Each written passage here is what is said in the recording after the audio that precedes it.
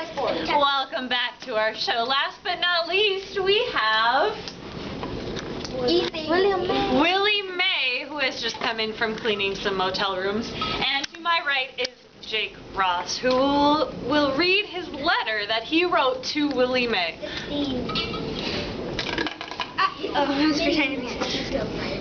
Dear Willie May, how did you know what was right? How did you know that Rob's sadness was in his legs? And that sometimes you just gotta let something be, like the tiger. What was your childhood like? It seems a lot like Rob's. A mean dad, a lot of chores. Did you have any siblings? Were your siblings like you? I wish Rob listened to you and didn't open the cage. That way the tiger wouldn't have to be shot.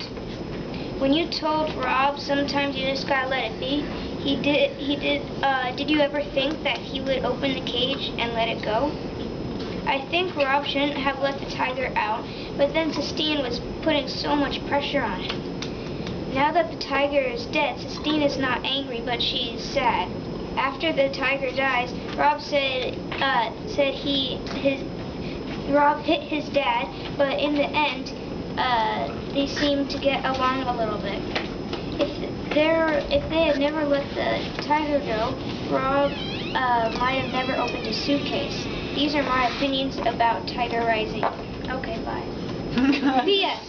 The first part of your name, Willie, sounds like a boy. Okay, Willie May, how are you going to respond to that? That's a positive letter, but he was asking you very many questions.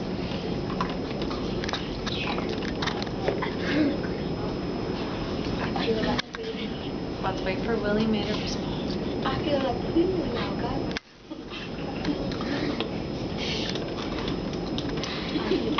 I love speechless.